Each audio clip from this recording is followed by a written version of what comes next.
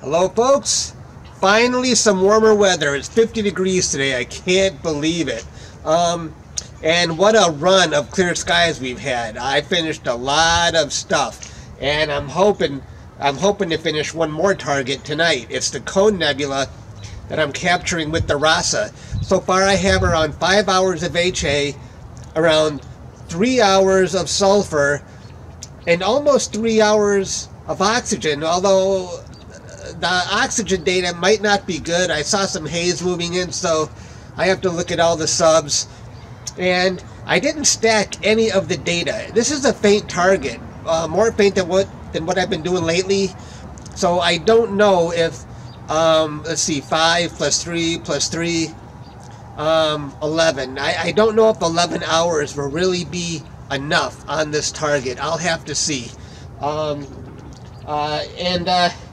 I don't know how good my guiding is going to be either, because my scopes, you can't see it, but my Explorer Scientific is right over here. I don't think you can see it.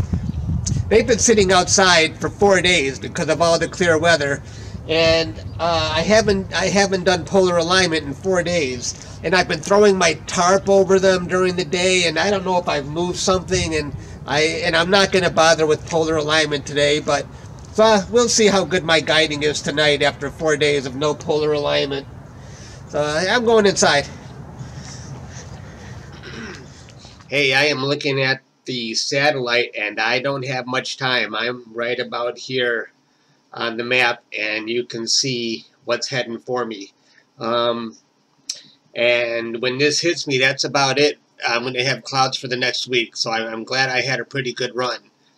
And here is my surveillance. I only have one camera set up today, and both of my scopes are out, and they're both pointing to the east side of the meridian. No, they're not pointing to the same target. It looks like it though, but they're pointing at different targets, and I'm really I'm very productive when I have two scopes going. I knocked down a lot of projects this week. So okay, let's take a look at my imaging session here. So here is SGP, and I'm capturing oxygen, and I'm doing 1 minute exposures like for oxygen, like I always do, at gain 75-15, and I use gain 75-15 for HA and sulfur, but for those I do 2 minute exposures. I drop down oxygen to 1 minute because it has less light pollution protection, and I get the picture's just too bright. The ADU is too high if I try to go 2 minutes. And you can see my HFR, the focus on my scope, is bouncing all over the place. I don't know if you can hear, but it's breezy out there and it's affecting me. Look at it, was really good here, 152, 162, 150, then it jumped up to 182, then back down to 150. The lower the number, the better. So, and I'm sure the gusts are impacting me, but I'm not going to touch focus because when things are going good, I can get that 1.5, and that's pretty good. That's pretty good focus there.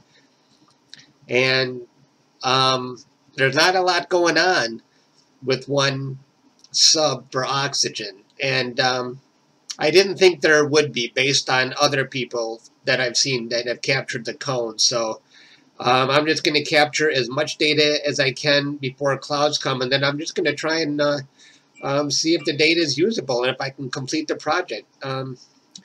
Let's see how my guiding looks. When my HFR spiked, it was probably this gust right there. That's not too bad, considering I haven't even done polar alignment in 4 days, and with me throwing the tarp on and off each day. Ooh, 1.81, and I've definitely seen better days. I probably shouldn't have been lazy, and I should have redone my polar alignment. Yeah, woo, 2.28. That's That's way beyond polar alignment issues. There's gust. There's got to be wind out there. There's no way it could be this bad. I'm going to see if this spike here impacted my stars. We'll see how bad it is. It's almost finished here. Let's see. Downloading, analyzing star data. Oh, I can hear the gust right now. Look at, see what it, I knew it. See what it did to my stars on this one, 2.12. And I'm listening to the gust right now. Let's just take a zoom in.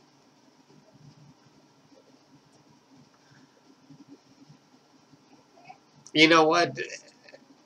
Despite that, that I'm keeping that one. It looks pretty pinpoint to me. I mean, I can tell they're not perfect, but still. Well, that's what I'm dealing with tonight. It's breezy, and that's all I got to say, folks. I will see you guys later.